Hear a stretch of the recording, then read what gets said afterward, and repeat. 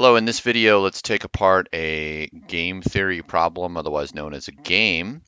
So we end up with a real world type issue like, should United Airlines spend more money on advertising? What do we know about United Airlines? Well, they're in some sort of interconnected environment. We're going to call that a game. That's what we call these things in economics. And we've got Chicago to St. Louis, short little flight. I've been on it.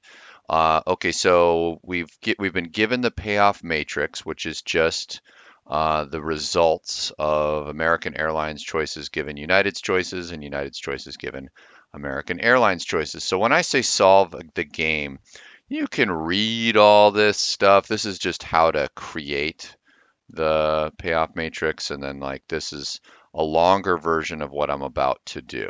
Okay, so what we want to do is just say, hey, if American Airlines chooses to raise ad spending versus leave ad spending alone, these are called strategies. Okay, what is United better off doing? Okay, so United strategy, given that American is going to raise ad spending, United is better off to increase its ad spending because they'll make 550 profit, or rather 5,500 profit rather than 2,000. Okay.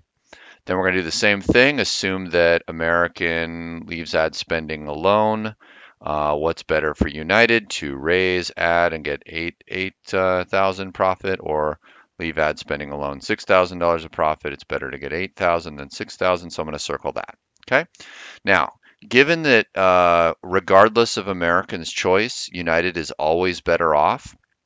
That's what's known as a dominant strategy. United is always better off raising ad spending. This means that they have a dominant strategy to raise ad spending. Okay. Now let's look at Americans' choices. Okay. So if United chooses to raise ad spending, what's better off for American? Well, 5,500 is better than 2,000. So there you go. Okay. And then if United decides to leave ad spending the same, then what's better for American? 8,000 or 6,000? It's better for 8,000. Okay. So it turns out that American also has a dominant strategy to raise ad spending. Okay. Now, because I circled both of these, and I have that outcome like that, that's what's called our Nash equilibrium. Okay, we name it after an economist named John Nash, really a mathematician, but whatever. So this is and one way to think about this is the most likely outcome. Okay, so should United Airlines spend more money in advertising? Well, the answer is no, because they'd actually be better off in this quadrant here, but they're going to because they don't know what American's going to do. So if in a competitive environment, this Nash equilibrium is going to result in both firms earning $5,500, which is a worse outcome than if they had some kind of agreement to not advertise and earn $6,000. But since the two parties can't trust each other, because that kind of agreement is actually illegal, we will end up at this Nash equilibrium that is in fact worse than the cooperative agreement, or outcome rather, which means that this is what's called a prisoner's dilemma.